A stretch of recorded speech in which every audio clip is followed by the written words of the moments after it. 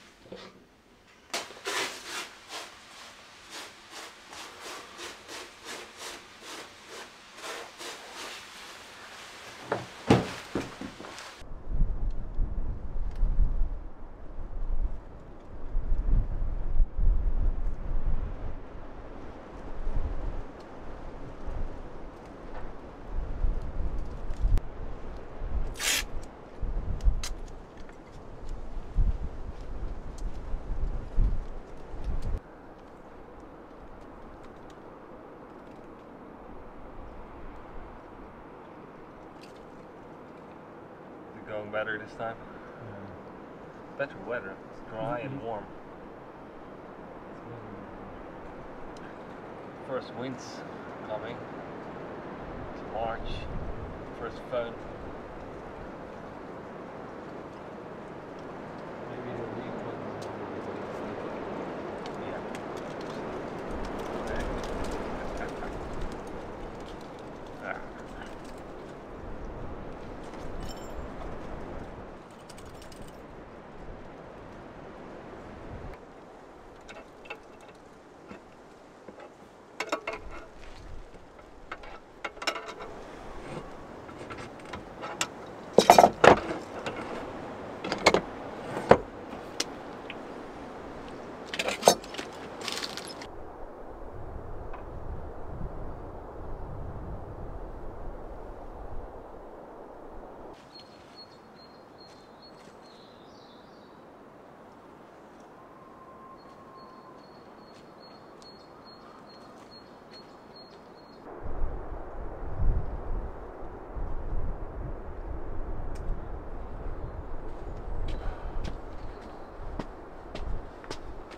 Things are not going well this week.